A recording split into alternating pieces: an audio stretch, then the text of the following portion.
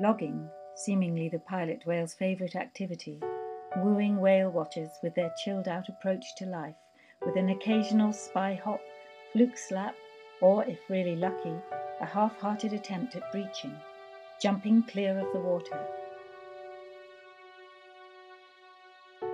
For almost 20 years, young people from around the world have volunteered as AWF research guides on the whale-watching boats of Tenerife.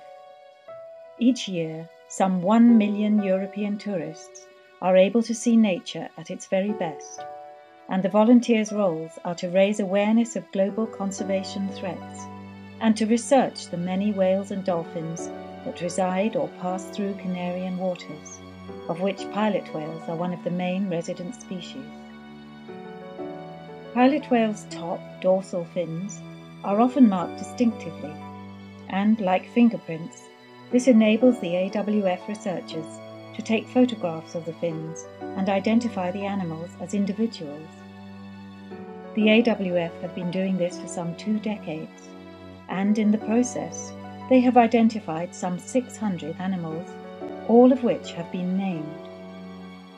By analysing their movements through recording GPS locations with each sighting and discerning associations through the photo identification process, it has been possible to build up a picture of family associations, social roles, personality characteristics, fascinating information to pass on to the tourists.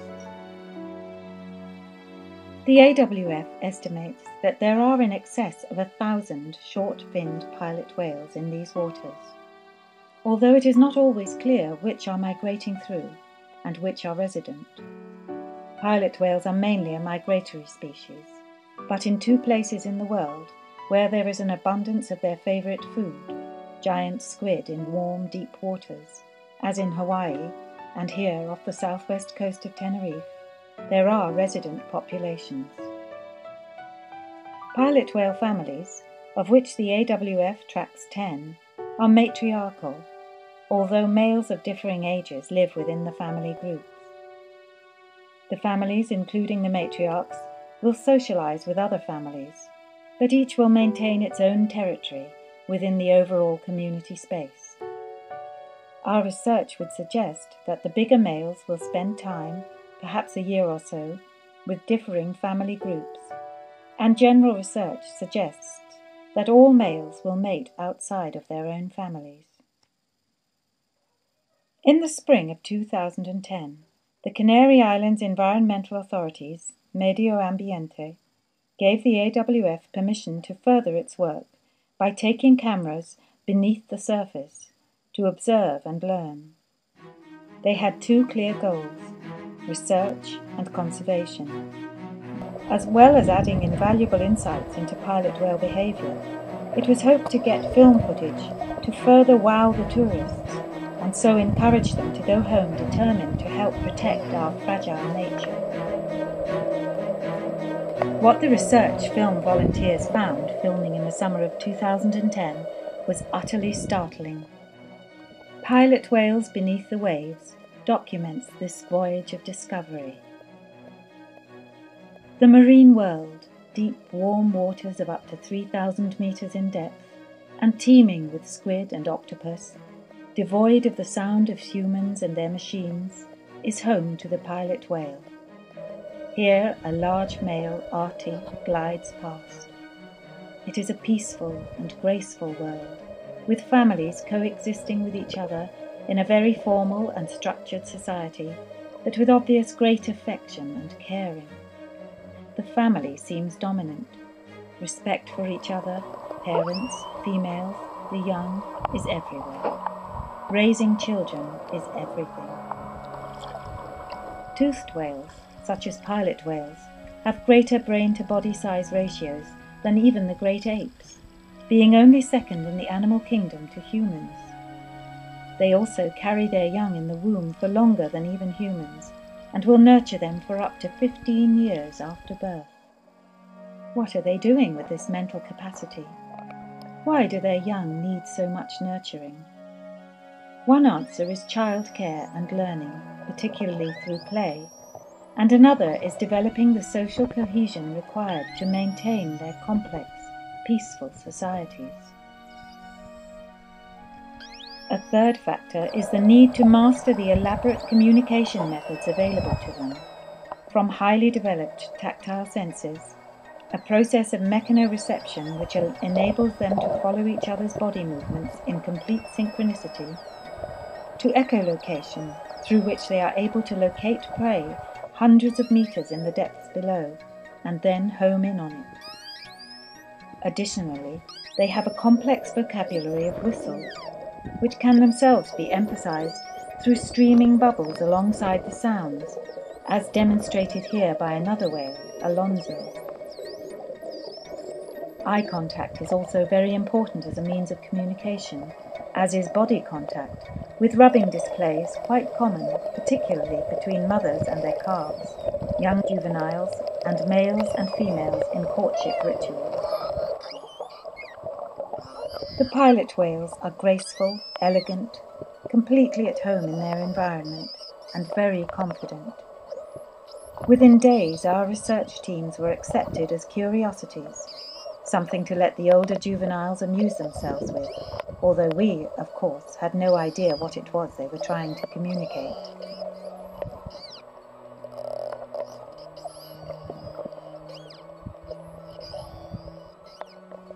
The role of the female seems firmly anchored in nurturing the calves for up to 15 years, and in maintaining family and social cohesion. Indio, seen here, has been followed for 20 years. She is a matriarch of a family group we monitor, and in this interaction she was in the company of Brujas, another matriarch. Clearly the family matriarchs get together to socialize. They can live for up to 20 years longer than males, and curiously, are the only other animals, other than humans, to experience the menopause. No one knows why this is so. The youngest calves, up to a year or so in age, were very sheltered and kept tight to their mother's side all the time, often with other adults flanking them for further protection, sometimes males, other times other females. Small groups with very small calves would keep a tight, almost military formation whenever something out of the ordinary was present.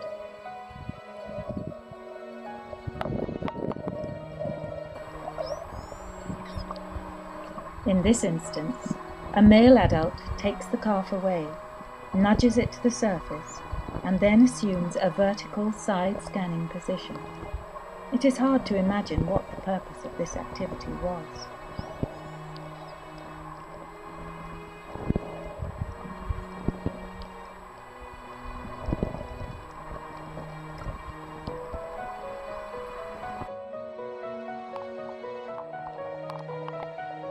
As the calves get a little older, they become more curious, and the presence of dive teams would intrigue them, but they would only be allowed to peep from a distance.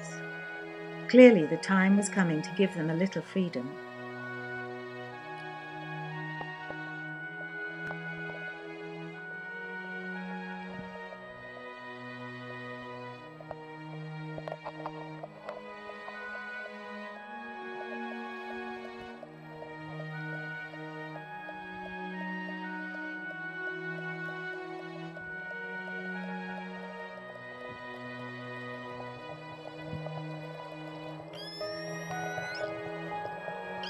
As with human societies, play is critically important, and much of the mother's time seems to be in developing the young calf's skills through supervised play activity.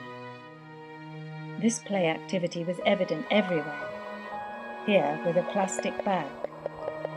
If the young whale manages to get its head inside the bag, and its blowhole is covered, it will suffocate and die.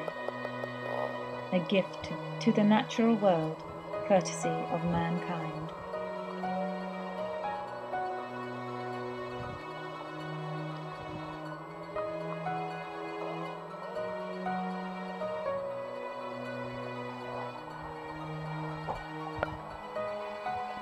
This was obviously a gradual process, as slightly older calves would be seen with much more freedom around their mothers, and within small groups of whales, even turning around to perhaps take a closer look, but never being allowed to stray more than a few meters. At about 6 to 7 years of age, the calves are allowed freedom to explore more. They seem to want to play or learn from us, even teach us. We, of course, had no idea what they were trying to do. Invariably, first, the adults would come and check us out. Then the juveniles would come, full of energy, brimming with the confidence that comes from a secure, safe, and loving upbringing.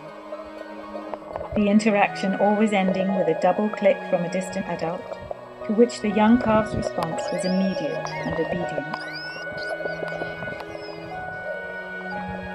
About the age of 8 to 9, the young whales seem to get allowed a lot more freedom. Females out in pairs, socializing and exploring their environment, much as young girls would do in human society, and males being passed over to the older hunting males to learn appropriate adult male skills. Male adults seem to have 4 main roles, and one can't help but think that in such complex societies there must be some form of initiation process, making the coming of age a cultural event within pilot whale societies. Protection. Adult males are strongly protective, and this is seen with mothers and their calves. In the company of females, gallantry hasn't died, at least in pilot whale communities, and with their families in general. On the whale-watching boats, the big males will often position themselves between the boats and their families. Surveillance. Here, 2 bull males, one of which is Artie, are not just checking us out, but are both using a body language that clearly shows they are making a point. You are welcome here, but behave, okay? Seconds later, a younger juvenile is allowed to come play with us. Provision. A key adult male role is hunting in the deep depths for squid. Here, Artie, after a successful night's hunt, has provided food to his family group. They have just finished their meal. The sun has just risen, and they are starting to relax. Fish are congregating to eat the leftovers of squid from the pilot whale table. A recent research paper described pilot whales as the cheetahs of the deep for their hunting strategy. In the day they relax, log, as Sequest is doing here, but at night they feed on giant squid in the depths, hundreds, perhaps 1,000 or more meters below. Their strategy is to use their echolocation, slow pulses to identify a potential squid in the depths, and then, once located, rapid pulses to lock onto the prey. They dive fast and deep like a cheetah. The energy expended is huge, and they can't afford to be unsuccessful, at least not too often. Research suggests they dive up to 1,100 meters at speeds similar to cheetahs, and with a similar 60% success rate. The food is taken back to family females and calves, and their success in hunting no doubt dictates their chances of procreation. Their bodies are covered in bites and scratches from these titanic struggles deep under the ocean. No wonder they spend so much of their daytime logging on the surface, recuperating in readiness for the next evening's hunt. And no wonder their attempts at breaching during the day are so half-hearted. Procreation is, not surprisingly, a key male role, although it doesn't seem to be a case of male domination. On the contrary, it seems to be an organized, even ritualized event. After feeding in the morning, there would always be many young couples, seemingly in their own space, hanging out together.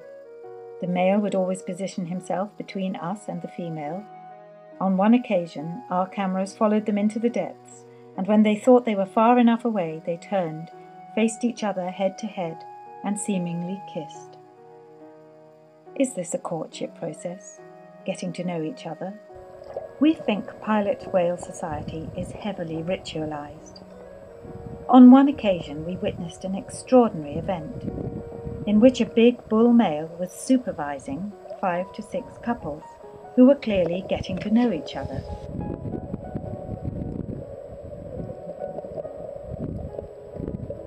We could not tell whether the adult male was acting in a guidance, supervisory, or control capacity. It was clearly some form of ritual, though. It is also not possible to know whether the partnerships were arranged or spontaneous. We know the males will mate with females from other family groups. Do the matriarchs get together to arrange this, maybe allowing a certain amount of walking out, so the individuals can get to know each other, and then, once the choices have been made, pass responsibility to a particular male adult to supervise the next stage? Is this inconceivable given their brain capacity and huge investment in creating social order? At no point in our encounters did we pick up any sign of aggression from the whales or between them. The extraordinary mating ritual was observed as a group of whales passed us by. There were clearly at least 5 or 6 young couples with a big adult male supervising events.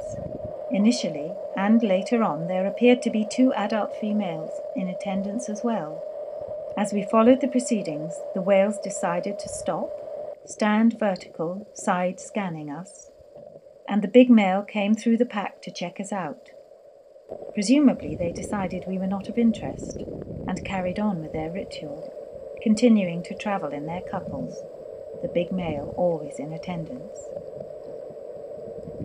Whilst travelling, the couples were clearly getting to know each other. They seemed to like to swim not in tandem, but in flowing movements against each other, like opposite wave effects, almost like a courtship dance. All the time, the couples would be gently caressing each other with their pectoral fins. One couple seemed to get too intimate, and the female seemingly let out an alarm accompanied by masses of bubbles to emphasize the point. Instantly, all the couples went to her help, and the big male darted in, mouth clapping, an aggressive behavior. The situation resolved, they carried on their journey. It wasn't all easy going for the couples. In this scene, one male seems to be ousted by another, although there was no apparent aggression on either side. The climax of the whole event was when the couples got into close union, swimming tenderly in close contact with each other, males clearly aroused and both seemingly frothing at the mouth, presumably a sign of excitement.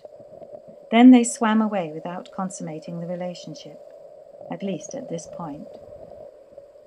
It is difficult to conjecture the meaning of these images, but they do seem to suggest that pilot whales in their complex societies have evolved ritual behavior in their relations with each other.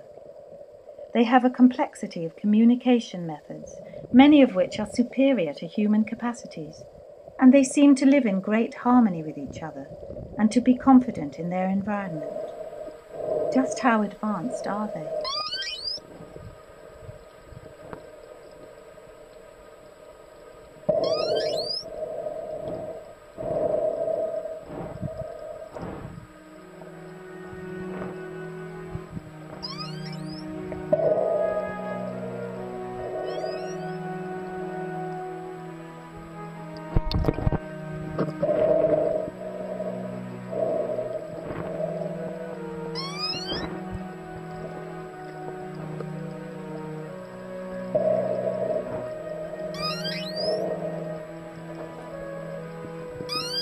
No longer are these whales names on an Excel spreadsheet. The animals have come alive as individuals with complex roles and characters, living within complex societies, and with strong indications of language, communication skills, culture, and even qualities such as tolerance and affection.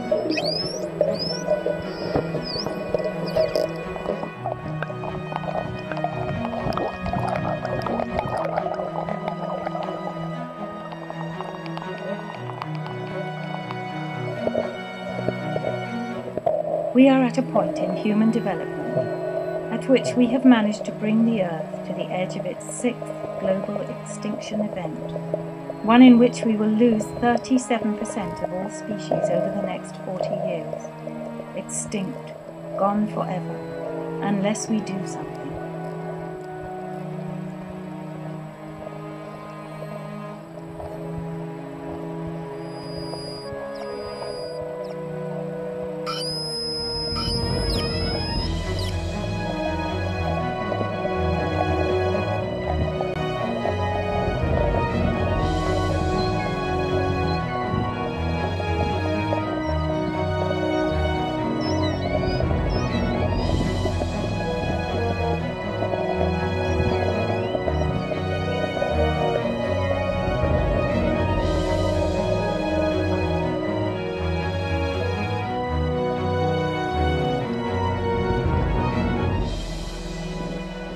Maybe the real value of the pilot whales of Tenerife is to make us all aware of just how amazing our nature is, and how, as the Earth's highest life form, we have a duty, a sacred responsibility to do something to protect our nature before it's too late.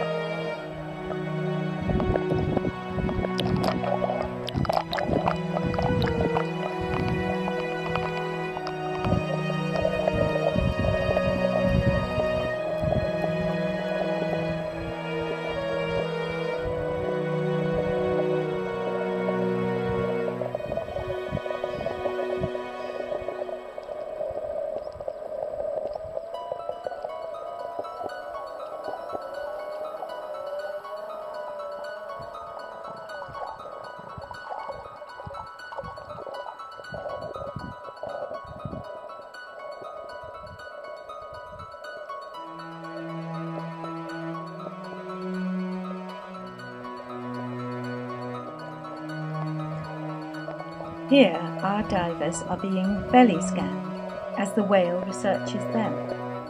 The whale can sense emotions as well as such as pregnancy in this way.